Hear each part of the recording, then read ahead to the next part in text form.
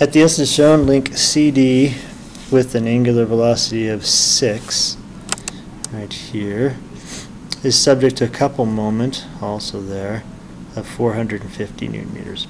Determine the force developed in link AB and the horizontal vertical component at pin D, and the angular acceleration of link CD at this instant. The block has a mass of 50 kilograms. Center of mass at G. Neglect the mass of links AB and CD. Let's start by drawing a free body diagram. It's kind of dark on here, so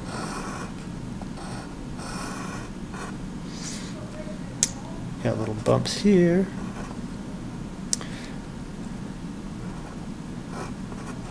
MG down, and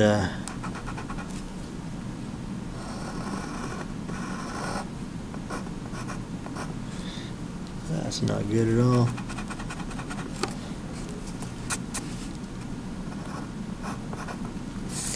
Okay, now this rod has a moment on it, so it's obviously pushing up. So we'll have a force at D in the Y direction. This link is not pushing up, it's just riding. So it's not going to cause a force in the Y direction at B. But since the whole thing is rotating around, there will be a centripetal force, so an F dx here and an F bx here. We can solve for this force directly because here we have 4 unknowns, so we're going to have 3 equations: some of the force of the x, some of the force of the y, some of the moments about g. So we need to solve for at least some of these now, so let's go ahead and solve for F dy, because we have the moment. That moment is causing the force, so the moment is equal to the force times the distance, and the moment is 450. The force is F dy, and the distance is the length here, which is 0.6. So F dy is equal to 750 newtons. Now, since we have that, we can solve for the do the sum of the forces. So sum of the forces in the x direction. Okay, in the x direction, we have F dx plus F bx, and those combined are going to be equal to m omega squared rho.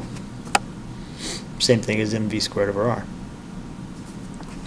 So F dx plus F bx equals 50 times 6 squared times 0.6, omega 6, distance 0.6, which equals 1080.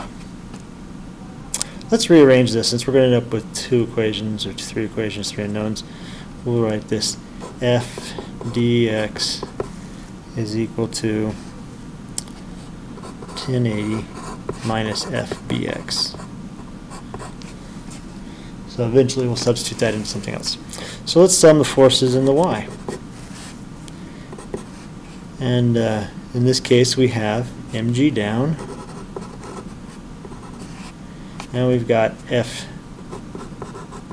dy up, and that is equal to ma, the acceleration upward of the block. So mg is going to be negative 50 times 9.81, 50 kilograms for the block,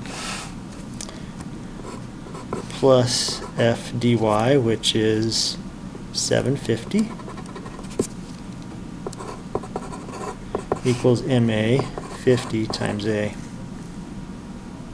Solving for that, A is equal to 5.19. The question asks for the angular acceleration of CD. So we have A, and A equals alpha r. So alpha is equal to A over r, which is equal to 5.19 over 0.6, which is equal to 8.65 radians per second squared. Okay, so we solved for that. We still have two unknowns here. So let's sum the forces, or sum the moments about G. Center of gravity. So if we sum the moments about G here, mg doesn't matter, it goes through G. We have F dy. So F dy is causing a positive rotation. So F dy times this distance here, which is 0.1. Then we have F dx, which is also causing a positive rotation. So plus F dx times its distance, 0.4, and Fbx causes a negative rotation, negative Fbx, also times 0.4, and those are equal to 0. Because there's no rotation around G. In fact, that's the only place there's no rotation.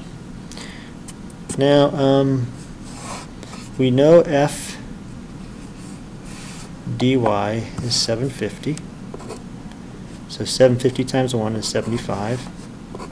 0.4 F dx minus 0.4 F bx equals 0. Let's take this and substitute it in right there. So 75 plus 0.4, 1080 minus F bx minus 0.4 F bx equals 0.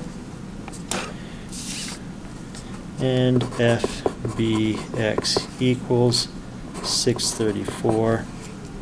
So F dx equals 1080 minus 634 equals 446, and they're both newtons.